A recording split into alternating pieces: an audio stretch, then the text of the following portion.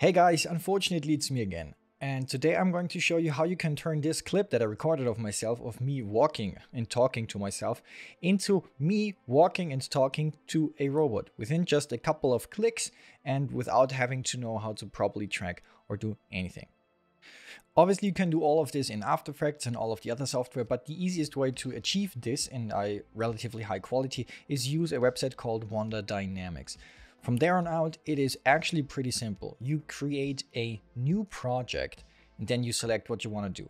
There is some stuff hidden behind a hefty paywall, such as advanced replacement and all of this, and you can get the AI mocap data out of it, but we just stick with our standard procedure.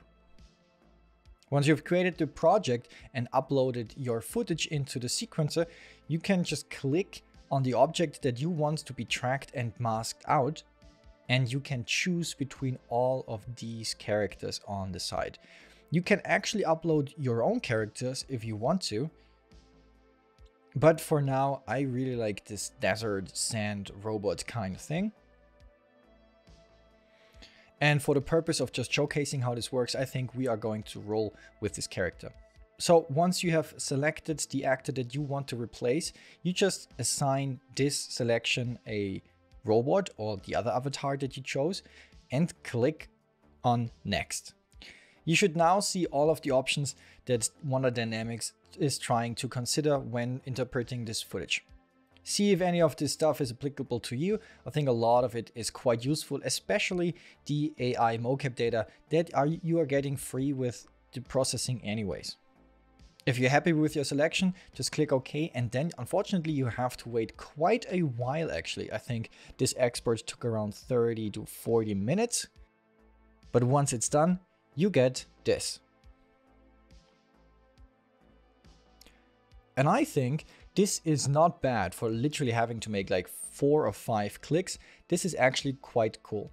Now you see at the bottom that you can select a lot of other data that you can download and play with. I've downloaded the Blender file and also the clean plate JPEG sequence from the image sequence. Once I've downloaded all of this, I can open up the Blender project and actually relight however I see the robot to be fit. I chose an appropriate HDR and a little shadow mask, and I just rendered out the robot itself on its own. Brought it over to Premiere Pro and did some very minor color correction and applied a simple color grade on top of it to marry it all together. And in the end, it looked something like that. Does it have its flaws? Absolutely. Was it only 7 to 8 clicks? Yes, it was. I think there are drawbacks and benefits to both of these workflows, but Wonder Dynamics has been around for I think roughly a year now, and they keep improving and improving their service. They are not cheap by any means, but if you're in a pickle and really need to get something done and it has to go reasonably quick and you want to be able to work with reasonably good data, I think you can definitely give it a shot.